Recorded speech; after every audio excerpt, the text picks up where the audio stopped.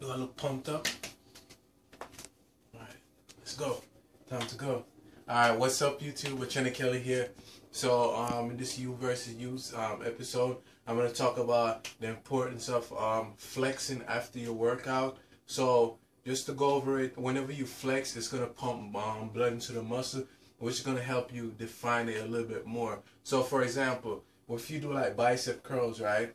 After the bicep curls, you wanna do like some ear bicep curls to pump more blood and oxygen into it, and it's gonna help you fill out the muscle, the bicep. Like maybe a day or two, you want to do this you want to do the ear bicep curls. The reason why you're gonna feel some kind of like tightness or soreness in the muscle, but whenever you feel that when you're doing the ear bicep curl, you want to still push through it. But what you want to do, I'm just gonna go straight into it. You want to come right here. So you're doing the ear bicep curl. You could just stand or you could sit. In this case, I'm standing. So you want to come up like that, and you want to come down slow.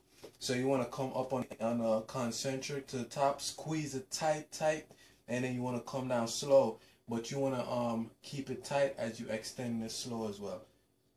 Just like that.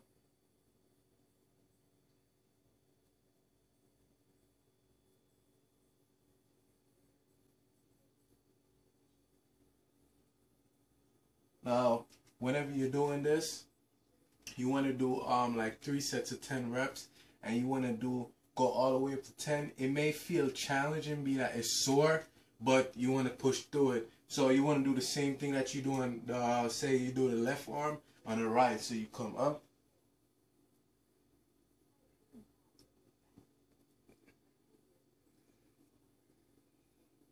And another thing you may see, like right here in your bicep, you may see like it start getting tightened.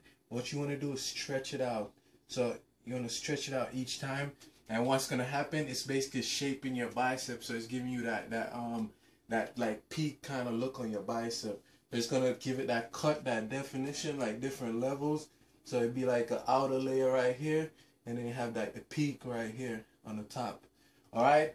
So I hope this was helpful to y'all. Don't forget to subscribe. I love y'all. Peace. Oh, and another thing, I'm gonna do like a home series. Let me know what you guys want to see.